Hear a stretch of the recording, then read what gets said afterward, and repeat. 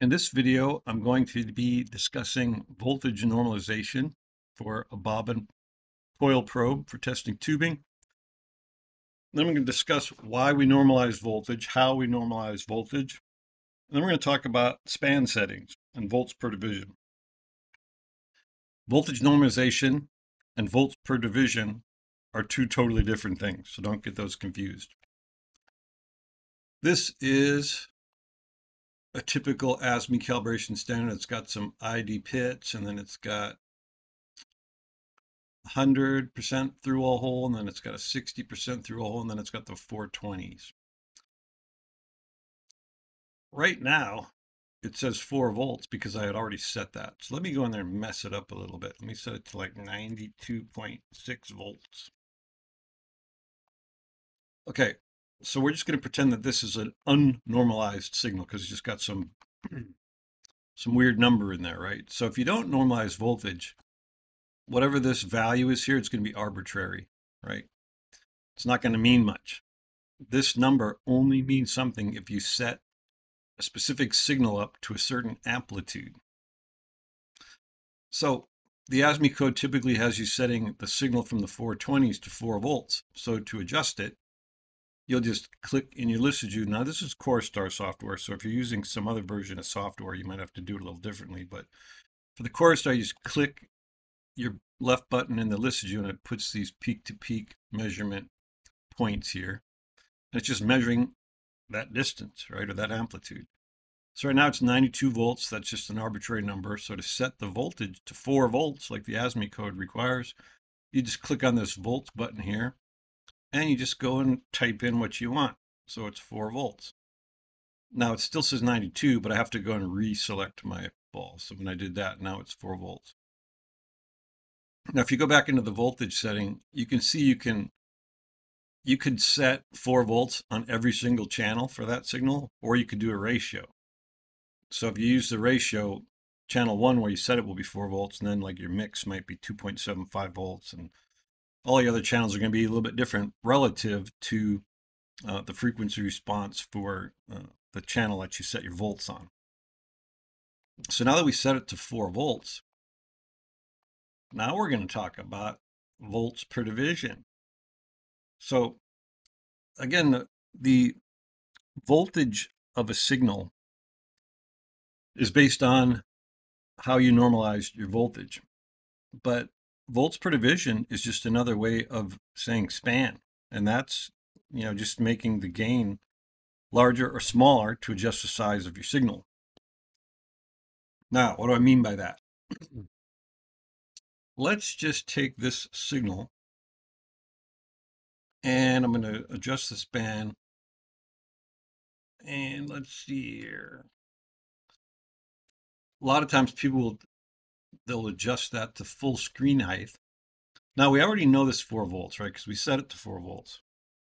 And if I put the grid up here so you can look at the span, there's 10 divisions in the vertical direction. So we already know the signal's 4 volts, right? And then if you divide that by 10 divisions, that's 0.4 volts per division. That's a pretty hot span, right? Now, in some versions of software, it would also put that number right here, 0.4 V/D, 0.4 volts per division.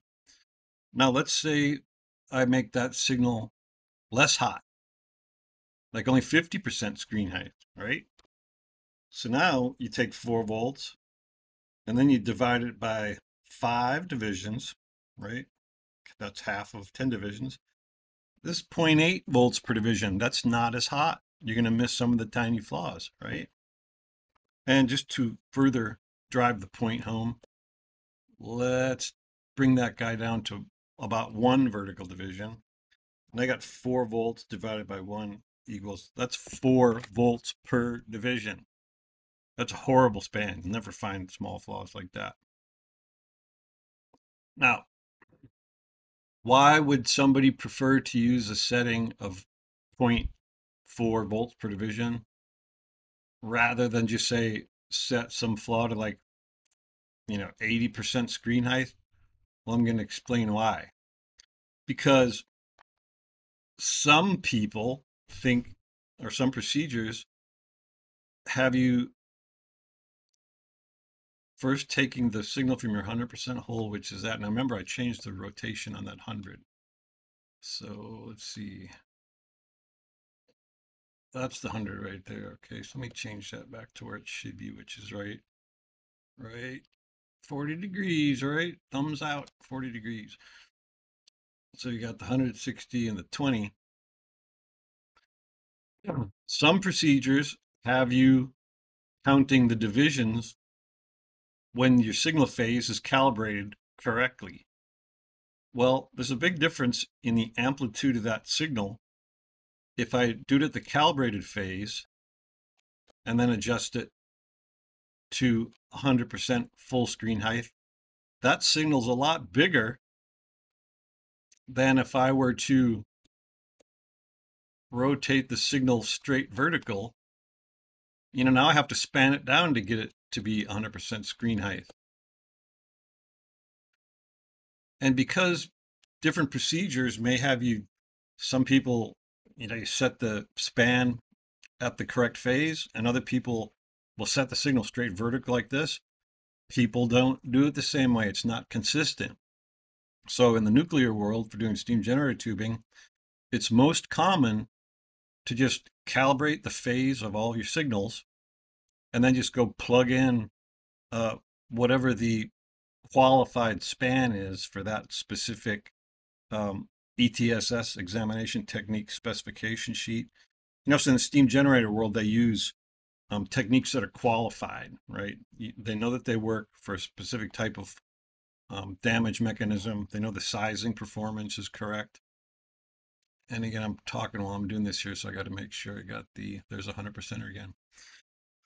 So steam generator volts per division, or span, if you want to call it that, is typically 0.2 volts per division. That's super hot. So what does that look like on the 20%er? There's the 20%er. 0.2 volts per division is probably something about like that. So what's that? I don't know.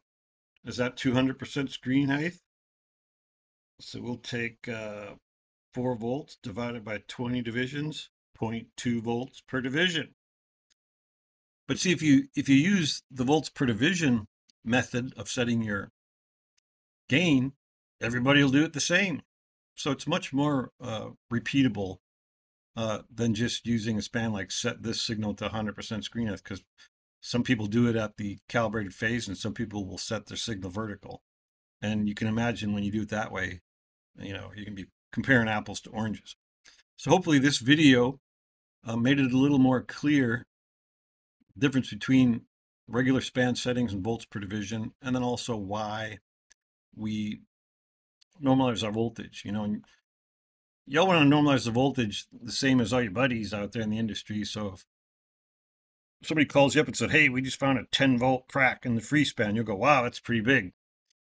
The only reason you know it's big is because you all set voltage the same way.